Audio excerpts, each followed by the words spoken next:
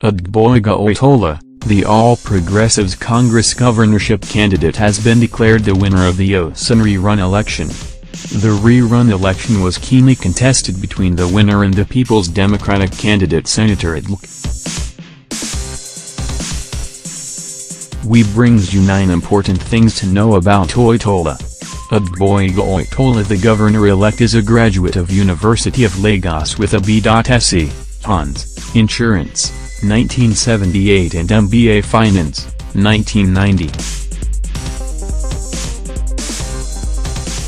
He is also an associate of the Chartered Insurance Institute, London in Nigeria, and a member of the Nigerian Institute of Management. He started his insurance career with Leadway Assurance Company after his Niskan Maijaguri in 1980 as an assistant manager, and rose to the position of Area Manager, Control Office, Lagos.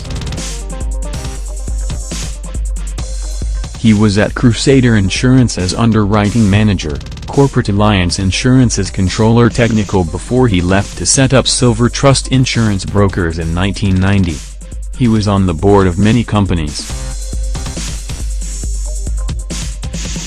5. He was the executive vice chairman of Paragon Group of companies with interest in oil and gas, real estate, stockbroking, etc. until his appointment as the chief of staff to the governor of the state of Osun. He is happily married with children. Until his victory, the APC governor-elect was the chief of staff to the outgoing governor Adegboyega Oyetola.